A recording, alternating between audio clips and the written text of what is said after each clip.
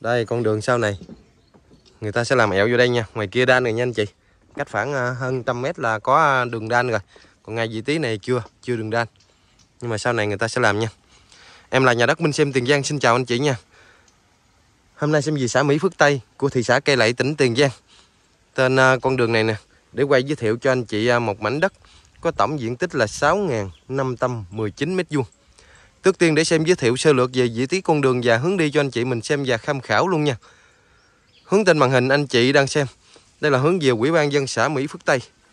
Khoảng cách từ ngay vị trí đất mình mà đi về tới Ủy ban dân xã Mỹ Phước Tây thì tầm khoảng 5 km lần nha anh chị. Tại nó đi trong cái đường nhỏ cho nên em ra đường lớn rồi nó vòng vòng. Em độ như vậy chứ em nghĩ chắc không tới nha anh chị. Tại ngay vị trí đất mình là nó giáp ranh với xã Mỹ Hạnh Đông. Cho nên ở đây sau này anh chị có đi chợ Mỹ Hạnh Đông cho nó gần nha. Hoặc là anh chị có con nhỏ cho đi học trường xã Mỹ Hạnh Đông thì nó cũng sẽ gần hơn. Từ ngay vị trí đất mình mà ra tới Ủy ban dân xã Mỹ Hạnh Đông, ra chợ Mỹ Hạnh Đông thì tầm khoảng 2 km à. Và cái mảnh đất em giới thiệu cho anh chị hôm nay là mình đi xuống cái con đường này. Và cái con đường này khúc ngoài kia đổ đan vô còn khoảng 150 mét nữa là tới cái vị trí này. Còn bên đây thì có cây cầu như vậy. Còn cái đường này sau này có làm bự ra nữa thì đất mình có giá trị nha. Còn bây giờ tính theo là đường xe máy nha anh chị. Nó ở đây thì cột điện đi tới ngay đây, nhưng mà nó vô trong kia nữa. Cho nên điện thì có tới cái phía này. Mảnh này là mảnh đất lúa nha anh chị. Đó, mảnh đất đang trồng lúa luôn. Tổng diện tích là 6.519 m². Chuyên trồng lúa nước.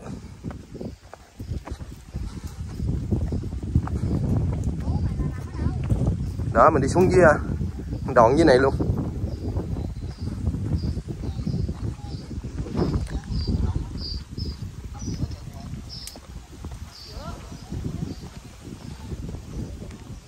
Nó mảnh đất lúa đường xe máy. Phía trước đất mình thì có một cái con chinh tiêu luôn. Là phía bên đây nè anh chị. Và cái phía này cũng xây về hướng mặt tiền của đất mình luôn. Mặt tiền của đất mình thì tính theo đất thì xây về hướng Bắc nha anh chị. Chánh Bắc luôn. Cho cô chú anh chị nào hạp gì phong thủy để tiện tham khảo luôn. Đó anh chị thấy ở đây là cánh đồng lúa bát ngát luôn. Nhưng mà nói chung là người ta cũng lên vườn trồng cây đâu được rồi nha anh chị. Có người muốn làm lúa là làm, có người muốn lên vườn thì lên. Ở đây thì gần con kinh tiêu thì anh chị có thể mua về rồi anh chị có thể lên trồng sầu riêng.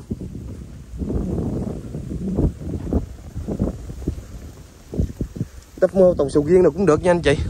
Mấy người trồng sầu riêng người ta phải có cái kênh ngoài trước đó, để nó thoát nước ra vô á.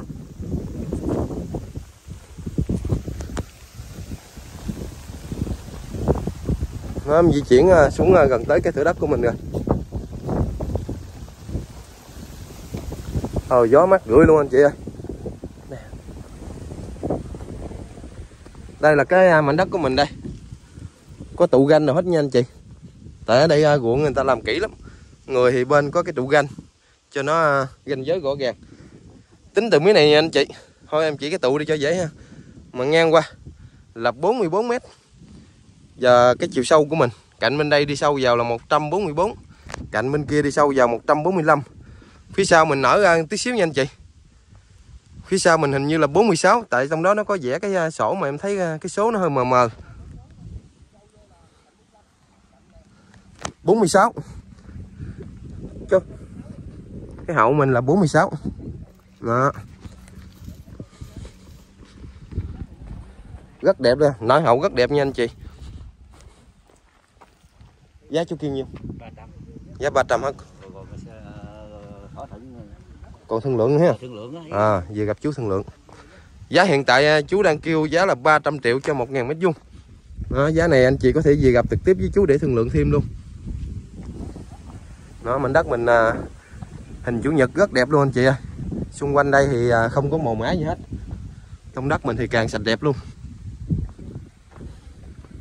Đất mình ngang là 44.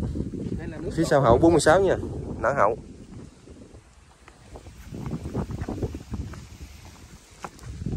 Đó, em đi tới cái miếng ranh giới của mình nè. Đây cái ranh giới của mình đây nè anh chị. Đó, có ranh giới đâu rõ ràng cho nên anh chị an tâm về cái phần ranh giới nha.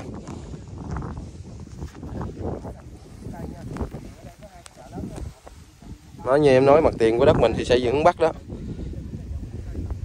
Đó, bên đó thì người ta đang lên trồng sầu riêng đó anh chị. Còn tính từ ngay cái vị trí đất mình mà về tới thành phố Mỹ Tho của tỉnh Tiền Giang thì thời gian đi tầm khoảng 44 phút, khoảng cách là 2,9 km. Còn anh chị nào ở khu vực Vĩnh Long, Cần Thơ xem lấy điểm là cầu Mỹ Thuận. Từ ngay vị trí cầu Mỹ Thuận mình chị về tới đây thời gian đi là 1 giờ 1 phút, khoảng cách là 56 km. Do tà nắng nha anh chị. Ở ngoài thì em nhìn rất rõ mà bên trong video không biết anh chị nhìn rõ không. Còn anh chị nào ở thành phố Hồ Chí Minh xem sẽ lấy điểm là bến xe miền Tây. Bến xe miền Tây của thành phố Hồ Chí Minh mà anh chị về tới đây thời gian đi là 1 giờ 31 phút, khoảng cách là 80 km. Đó, vừa rồi làm lên định vị Google Maps khoảng cách cho anh chị mình xem. Để giờ xem bước ra một đổi cho anh chị mình nhìn cho nó chi tiết cái mảnh đất của mình nha. Nó ngang là 44 m mặt tiền. Và cái chiều sâu của mình một cạnh là 144, một cạnh là 145. Phía sau hậu của mình là 46.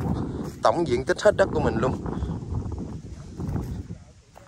là 6.519 m², đất chuyên trồng lúa nước. Nhưng mà ở đây thì anh chị có thể mua cái mảnh này gì anh chị lên vườn rồi anh chị trồng cây, sau đó chuyển đổi mục đích là đất trồng cây lâu năm nha anh chị. Còn giờ chủ đang trồng lúa rồi chủ không có chuyển. Nói như anh chị nhìn thấy ha, bên đó đó người ta cũng có lên trồng cây rồi. Và cái phía bên đây của mình đây người ta cũng lên trồng cây. Đó, sầu riêng luôn đó anh chị. Nói mình ra dài mút ngoài đó luôn nha anh chị. Nó bên đây thì chủ chưa có cầm cái ganh, bên kia thì chủ bên kia cầm. Còn bên đây thì mình cái bờ không à, thường thì người nửa bờ. Nhưng mà sau này anh chị mua chủ sẽ cầm ganh đầu cho rõ ràng cho anh chị. Đó ha. Còn con đường này thì đang là đường xe máy nha anh chị. Còn chừng nào làm thì em không biết. Đó, còn tên đó con đường đó là chắc chắn là sẽ làm.